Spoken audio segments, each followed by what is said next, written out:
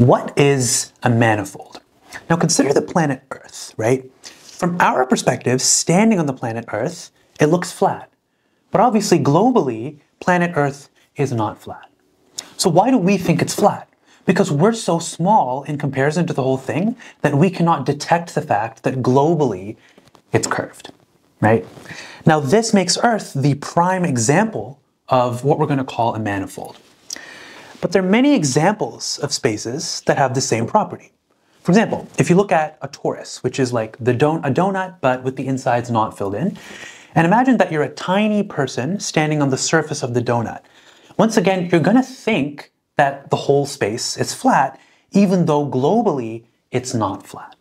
So that makes a torus another example of a manifold. So a manifold is any space, roughly speaking, that locally looks flat and globally may not be flat. So what's an example of something that isn't a manifold? For example, a cone. Because if you're standing on the very tip of the cone, right? Imagine it's like a perfectly sharp tip, like 1 atom thick or something like that, and you're standing on the tip, no matter how small you are never going to think that it's flat. You will never think that it's flat, which means the cone is not a manifold because of that sharp tip.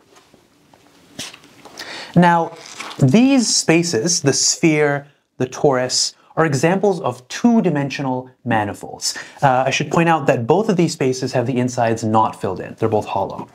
Why are they two-dimensional? Well, because locally they look like a sheet of paper, which is 2D. But this can work in any number of dimensions. For example, a one-dimensional manifold is anything like these shapes over here. If you're a tiny ant standing on the surface, you're going to think that it looks like a straight line, which is one-dimensional. More generally, an n-dimensional manifold is any space that locally looks like n-dimensional space, but globally may not be the same as n-dimensional space.